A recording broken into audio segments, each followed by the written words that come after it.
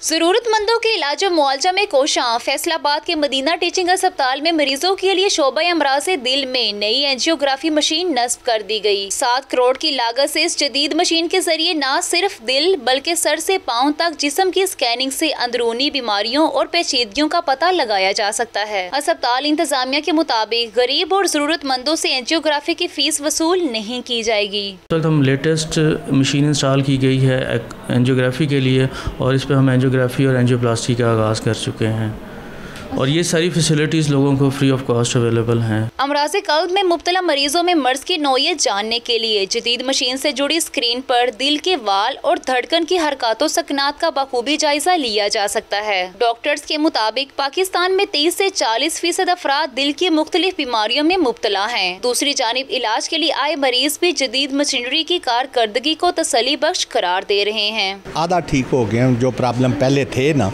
वो मैं 10 कदम भी चलता तो सांस फूलता था, तो बहुत बेहतर महसूस कर रहा हूँ। मदीना टीचिंग अस्पताल के शोबा दिल में इको, एंजियोग्राफी, एंजियोप्लास्टी और स्कैनिंग के जरिए से बीमारी के नौयत का पता लगाने के बाद मुस्तहिक मरीजों को इलाज की मुफ्त सहूलियात भी फराहम की जाती हैं। कैमरामैन जाहिद मलिक के साथ शाइस्ता शेख, 92 न्यूज़, फैसलाबाद।